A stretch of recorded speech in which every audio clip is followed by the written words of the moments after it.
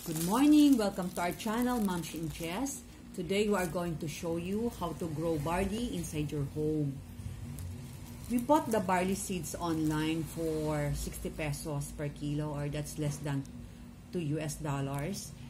And the materials we're going to need are the following: barley seeds, 300 grams. If you don't have a weighing scale in your home, you can just use an ordinary mug and fill it half full. A plastic container to germinate the seeds overnight. And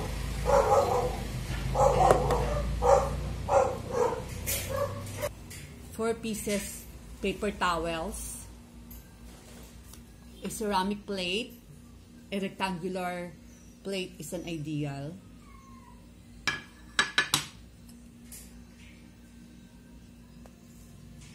And first, you're gonna wash the seeds first.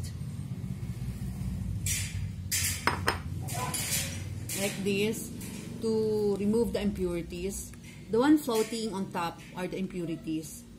So you must have to remove this before putting it on the plastic container for germination.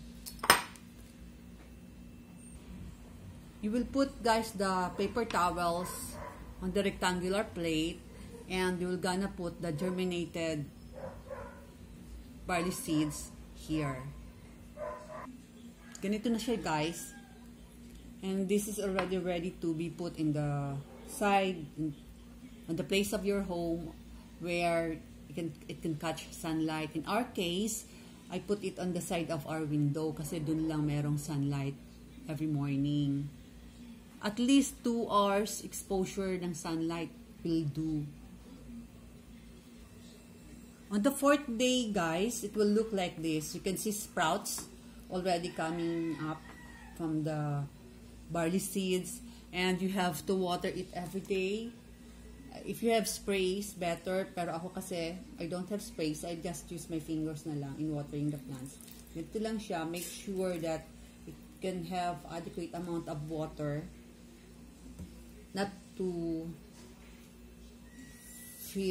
overfill. Dapat dito lang sa sides cover, enough to cover. On the 12th day, guys, it will look like this. It's already ripe for harvest.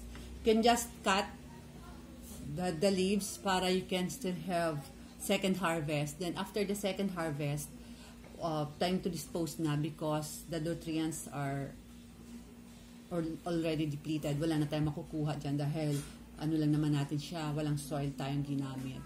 So that's all for now, guys, and you try this at home because very practical, and you can grow it and with a very minimal effort. You just leave it on the side of the window or kahit sa part ng yung house where it can catch sunlight.